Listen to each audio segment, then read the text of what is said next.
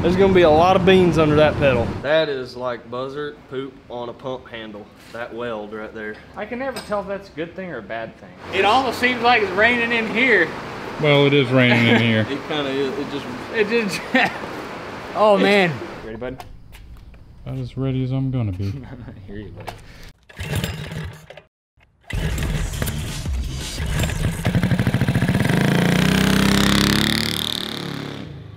Today on Cars and Cameras, we are back working on our 670cc two-stroke go-kart build. The engine is off of a early to mid-90s Ski Doo Mach 1, producing about 125 horsepower, and we decided why not throw it on a regular old race kart. We've already separated the engine from the sled and mounted it on the go-kart. So in today's episode, we're building a jack shaft and the rest of the driveline out, so maybe we're gonna see this thing run by the end of the episode. First off, we need to try and get this jack shaft right here for the what is it, the driven pulley. I was trying to think of which gear it is. It's the second one off the motor. We're trying to get that jack shaft. Hopefully, if I can open this reverse gear box, hopefully there's a castle nut right here and we can slide that jack shaft right out and go to the bearing shop. Wow, that's a lot of metal. Yeah, I didn't think the magnet was that tiny. It's all. Yeah, but it's all fine material. There's no big chunks. So maybe it's just like, I'm not sure. It's not good, but it's not horrible. Worst case Ontario, we're gonna cut that jack shaft. Yeah. I'm removing the last bolt on this side cover. Hopefully, we don't have any parts fall out when we lift this thing. So I believe there's gonna be a chain in there. I'm gonna just take that all the way out. Something come unsnapped. It was shifting fork, wasn't it? Yeah, I think the shifting fork was shifting fork. Okay. Was stuck. Well, yeah, because it's probably gonna have to go back into place. Yeah. So that. Here's this. Okay. Oh, it is a castle nut. Look at that. Yep. All right. So we'll take that loose, and the jack shaft will probably come out. Yeah. I'm gonna take a picture of this.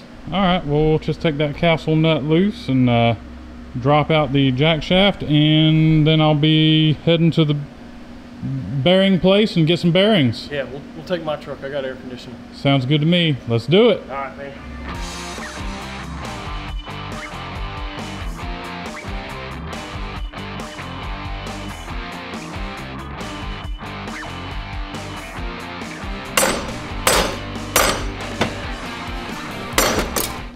Man, there's stuff flying everywhere. I know. Hopefully it's no parts out there, but. Hey, looks like it's been got. I got it. We'll just lay this thing back down. Probably ought to put the side cover back on to keep everything from falling out. Goodness gracious. All right, sweet. Jack shaft is out. Well, just ejecto-cedo, cuz. Jack shaft. To the bearing store. Let's do it. All right, so what do we got going on? Well, we have a live axle kit from Go Power Sports. Thank you, Go Power Sports. Yep. And we have a driven pulley that is, let's see, this is 1 inch. This is slightly smaller than 1 inch. Yes. So we got to turn down the axle to fit the driven pulley. So I've got a lathe in the other shop. We're gonna put the axle in there, and we're going to use this file to try to, you know, it's not lacking much, so we're going to kind of turn it down to fit our driven pulley. So let's do it.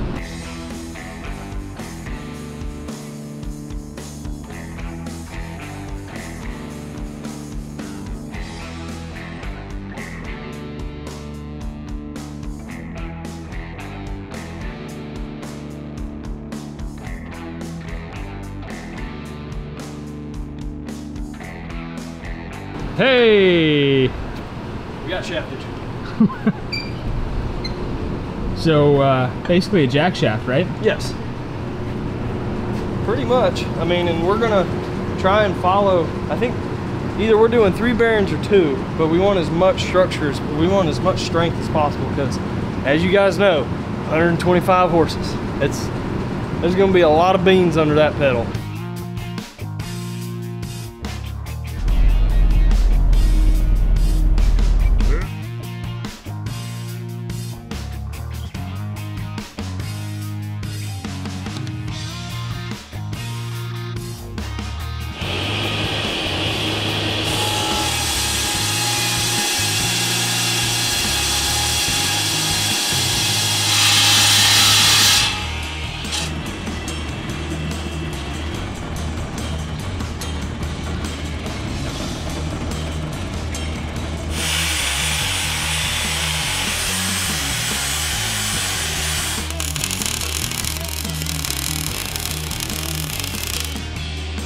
Oh, buddy.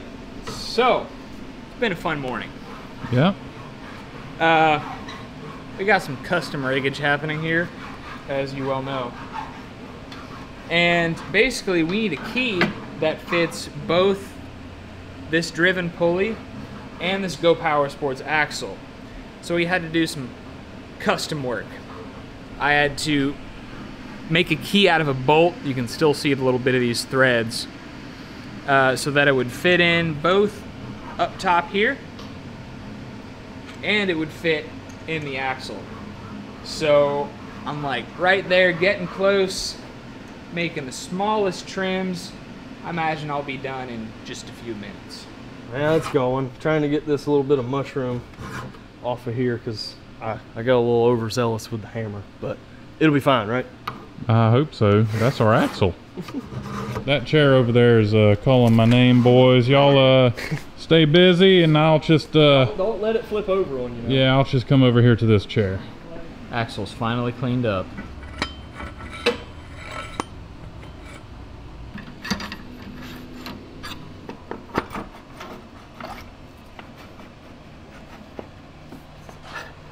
So the jack shaft and axle assemblies are mocked up, sprockets and all. It's looking pretty good if I do say so myself. It's time to reinforce the jack shaft assembly. So we have some recycled parts off the frame, already painted green. It's gonna go here, here, somewhere over here, somewhere over here. Shouldn't be too bad, so let's get to it. Chief Engineer Ike shot down our idea, but for good reason. No, because if it's welded here and there, all the torque is above the structure. Yeah. So it's not going to do us much good. We're probably going to have to either have it welded parallel with this or above to make it strong. I go the highest point, and it might be cool to kind of go parallel with that seat. I like it. Yeah, I do like. So we settled on square tubing for reinforcement. Yeah. So it doesn't buckle. Yeah, I'm going to cut 245s right here. We got that way. Both front pieces are going to be the same. Maybe a little bit difference on the with the driver pulley just to make sure we've got clearance. But this square tubing's not going to buckle under 125 horsepower. I feel a lot better if we do a speed run or whatever we plan on doing with this. Right. But yeah, we definitely want it stronger. Yeah, what you got going on there, buddy? Yeah, so we don't have our nice Rogue Fab tubing notcher here. So I'm about to butcher the poopy out of making a fish mouth. Oh, it'll be fine. It's all right, man. It's like going back to the roots, man. That's right. That is like buzzard poop on a pump handle. That weld right there. I can never tell if that's a good thing or a bad thing. It's not good. Oh, yeah, because if you got to grab that pump handle, then you got the buzzard poop all in your hand. Plus, buzzard poop clumps up. So just imagine a clumped up weld. Yeah. I mean, it'll probably hold, but we didn't do it.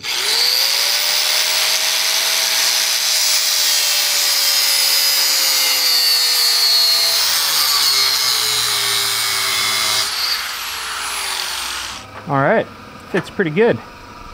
Got to clean up that metal right there and we're ready to weld.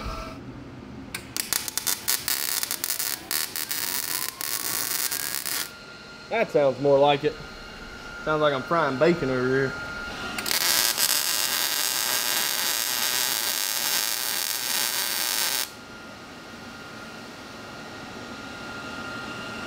I think she's ready for a rip. Sweet. Got her.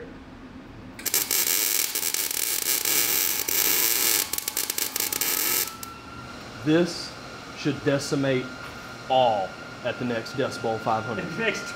Yeah. Oh my God, y'all wouldn't put this on the Dust Ball 500, would y'all? No. I would. You'd run it? I'd try.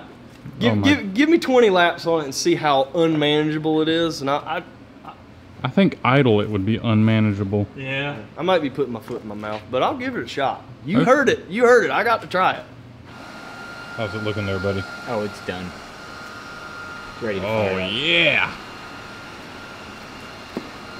Were we gonna do a short piece there? Okay. Yeah, I've got a. You got one? I've got the recycled piece of frame somewhere. Looking good. Man, we got a monsoon going on outside. I'm gonna be honest, man. It almost seems like it's raining in here. Well, it is raining in here. It kind of is. It just. Oh man. Yeah, there's a bunch coming in over there too. Yeah. It'll be fine, man. But the weather feels good. Tacking in this last piece here. Ready? No. Cover.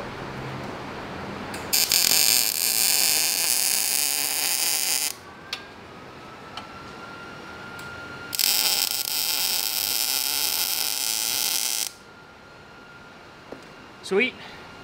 That's gonna do it for reinforcement for now, right?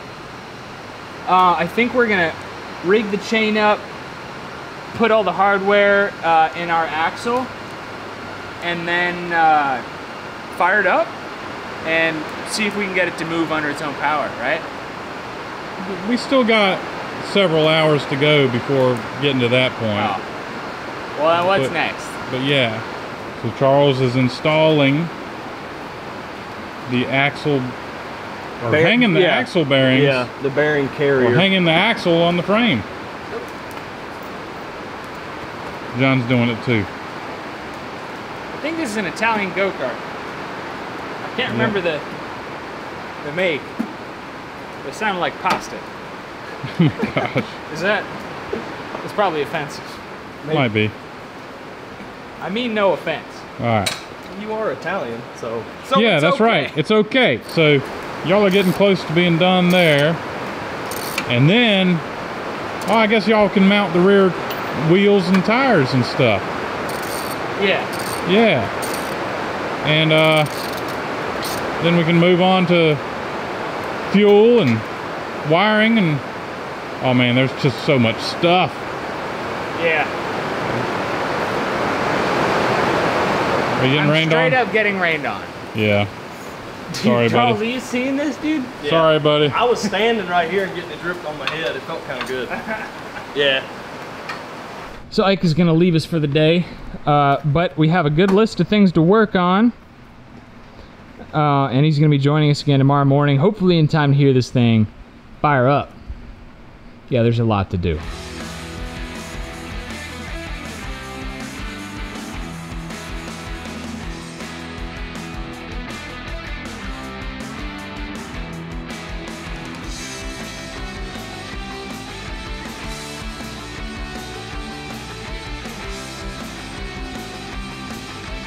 So it's the end of the night here, and what do we got, Charles? We got a whole lot of scratch in the head, because we got the chain on there, and then we realized, uh-oh, we don't have a tensioner. Yep. So we tried loosening these bolts. We got a little bit of wiggle room with the jack shaft.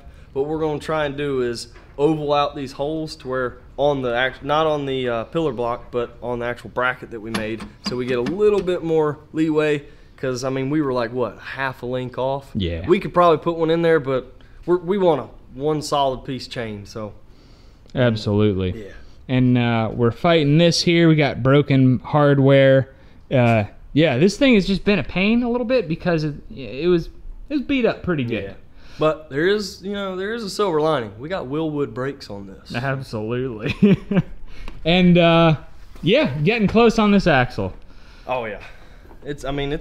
It is bolted in there. I mean, if we had a tensioner and everything finished, I mean, we could. Driveline would be done. Driveline, yes. Yeah. The cooling system and whatnot, but we just checking them off. So come the morning time, we're gonna run this by Ike, our chain tensioner idea, and keep it moving. See you then. Good morning. Still have plenty to do. I'm gonna start by reinforcing the motor mounts because we don't want to fire this thing up and then have the engine fall off the cart. This cart and that cart. Cover. Yep.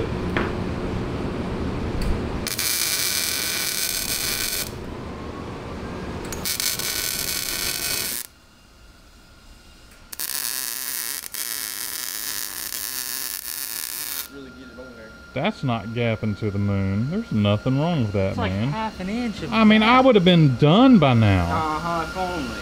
What? Spin. Cover. Yep.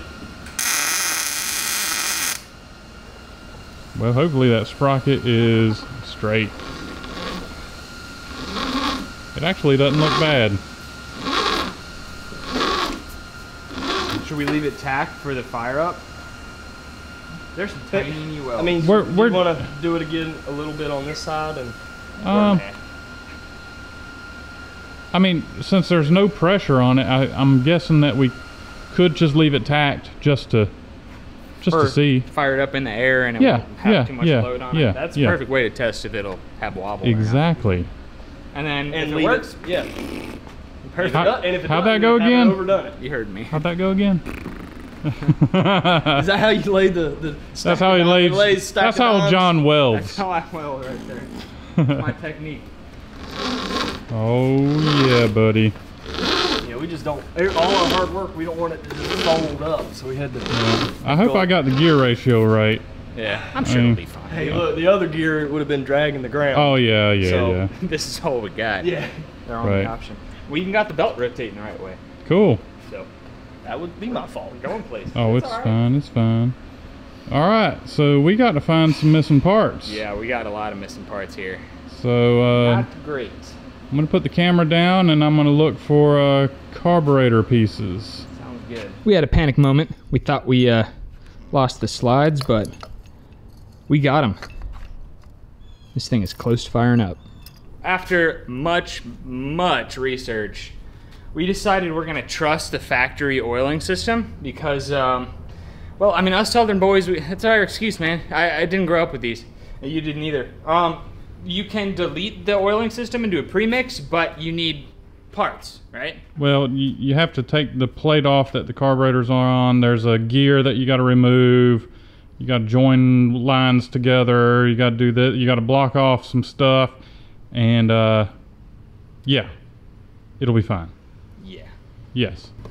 So we got our 2-stroke mix and our oiling system. We got straight gas, right? We got straight gas. Kinda straight. We put it in a 2-stroke engine oil container, so there's a tiny bit of oil in it. Just that tiny bit of insurance, right? Yes, absolutely. So that being said, we got spark. I know where the kill switch is. It's time to pull this sucker over and see what happens. You ready, bud? About as ready as I'm gonna be. I hear you, buddy. This is falling. Okay, there's a broomstick right there up against the coffin. Oh, sweet. Yes, it's a coffin, guys. I'm sure a lot of y'all know that already. Wondering, why does Ike have a coffin? Because I think it'll make a great go-kart. Ready? Nice and easy. Easy.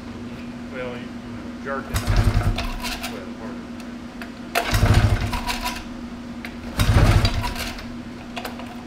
Well, I see why you smell fuel, because you're jerking on it and it's spilling up there. Alright.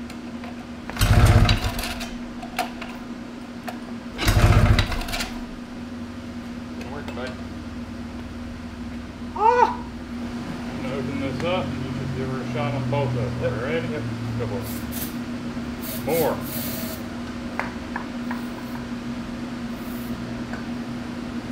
Alright. Alright. Here we go. Alright, give her a shot. Take 3.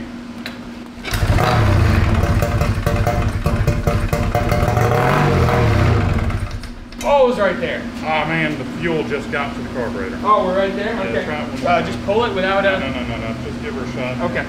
Here we go. Yep.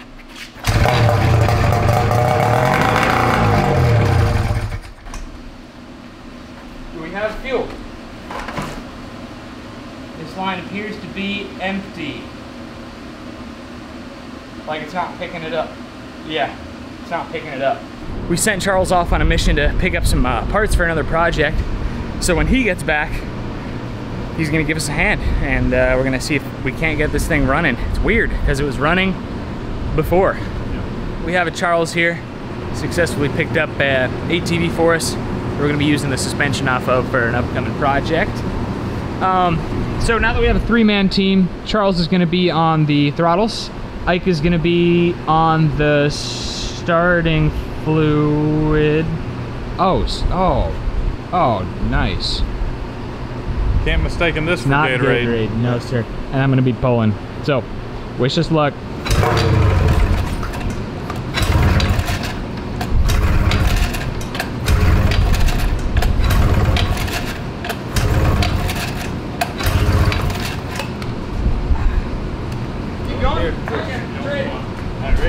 open? Yeah, just do what you gotta do.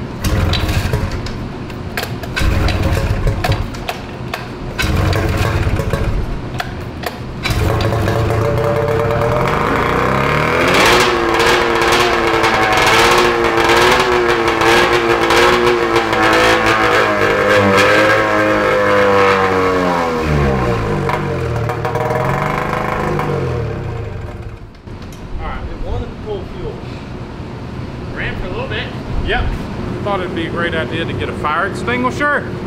Yeah. Just in case. No kidding, dude. Yeah. Half the fuel is going in the carbs and half was going on the ground and half was going over the frame. Yeah. Everywhere. Looks like we made a modification. Yeah. Okay. I feel like I need more fuel in there. It's only got like half. Oh, well, that might be our problem the whole time. Right.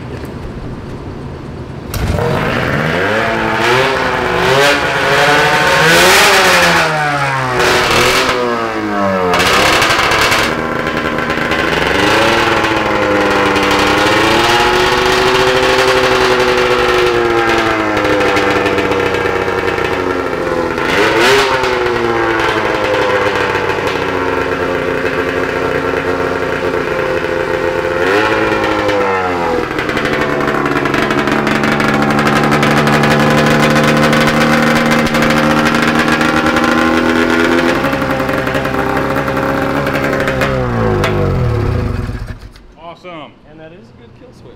Yep, yep. So, what do we got, boys? Well, my ears are almost bleeding. But what? That's awesome. Did it do a thing? It did a thing. Yeah, yeah. It engaged. Yeah. Everything was working. Both pulleys are moving in and out. But I cut it short because we still have to hook up the cooling system. Yeah. So, awesome. So the carburetors, it was taking the fuel by the carburetors? Yeah, I believe so. We had a huge vacuum leak here, which I closed up, and I could add a little bit of fuel when we needed it. That's like the prime pump, and it was just open, which was a huge vacuum leak. Cool. So it's doing good now. Sweet. Nice job, boys. Thank you. So our engine is hanging on for dear life in there. This is gonna be a crazy wild ride. I'm glad we heard this thing run in the chassis. Thanks for watching, guys. Leave a thumbs up if you enjoyed. Subscribe to catch this thing in action on Cars and Cameras. We'll catch you next time. Go to our website, cars-cameras.com. Pick up a t-shirt. Help support the channel. All right, see ya. Hey guys, if you enjoyed today's episode and you want even more Cars and Cameras, consider joining the Cars and Cameras Crew Chief membership tier. It's $9.99 a month, and it gets you exclusive behind-the-scenes videos of what we have going on here at Cars and Cameras. So it's a great way to help support us, and you get exclusive videos. So far, we have building a track watering system out of scrap for our Dust Bowl oval track, and we have exclusive pit interviews with all the YouTubers that came to the Backyard 500 weekend. So you join by pressing the join button right next to the subscribe button.